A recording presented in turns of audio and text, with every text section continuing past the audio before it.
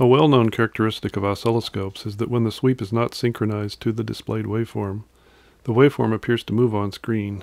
To the right, if the sweep is running above the waveform frequency, or above a submultiple of the waveform frequency, and to the left, if the sweep is below the waveform frequency or a submultiple.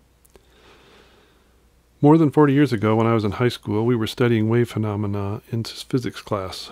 I had access to a dual-trace oscilloscope and realized that if one channel were displaying a signal of a frequency above the sweep frequency, and the other channel a signal below the sweep frequency, that the two waveforms would appear to move in opposite directions and could represent the forward and reflected waves on a transmission line. Further, by using the ability of the scope to add two channels, the result would be a single waveform representing the standing wave pattern on the transmission line. I set up a demo using two audio generators, but the generators and the scope sweep were hard to set and so unstable that it was barely useful. I've revisited the idea occasionally over the years, but each time I looked at it, the necessary hardware seemed too complex. Recently, I've been able to accomplish this demo using direct digital synthesis to generate the exact frequencies required.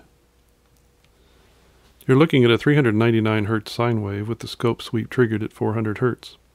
Let's consider this the forward wave of frequency 1 Hz moving down a transmission line. Of course, it's a very long transmission line with a very slow propagation velocity. This is a 401 Hz sine wave with the scope sweep still triggered at 400 Hz. Let's consider this the reflected wave on the same transmission line. Now we see both waves. The amplitude of the reflected wave is about the same as the forward wave, so the transmission line must be open or shorted.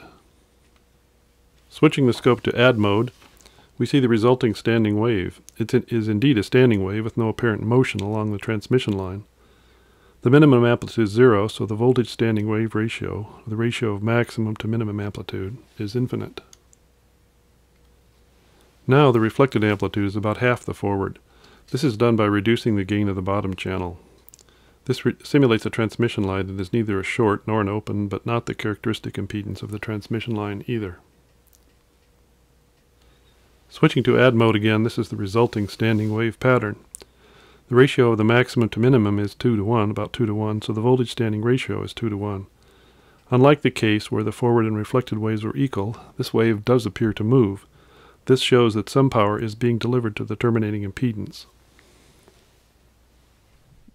The key to creating this demo is the ability to generate the exact frequencies needed, in this case, two sine waves at 399 and 401 Hz, and a scope trigger signal at 400 Hz. This is easily done with direct digital synthesis using an Arduino board driving a Maxim MAX5715 digital-to-analog converter. The MAX5715 is a 4-channel 12-bit DAC interface to the Arduino with SPI using just 3 lines: clock, data, and select. A couple dozen lines of code drives 2 DAC channels to produce the 2 sine waves and a 3rd channel to generate a stepped wave for the scope trigger. Seen here is the MAX5715 soldered to an adapter board, which is plugged into an Arduino prototype shield. The demo works best on an old-fashioned analog scope as I've been using up to now. This is the display on a digital scope, an OWON SDS6062. Some digital scopes won't work well for this demo depending upon the screen type and the update rate, but this OWON does a pretty good job. The display is a little jumpy due to the update rate.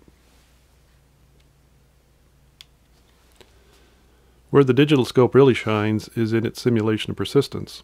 It's easier to see the minimum and maximum amplitude, actually the envelope of the standing wave ratio, and to calculate the voltage standing wave ratio.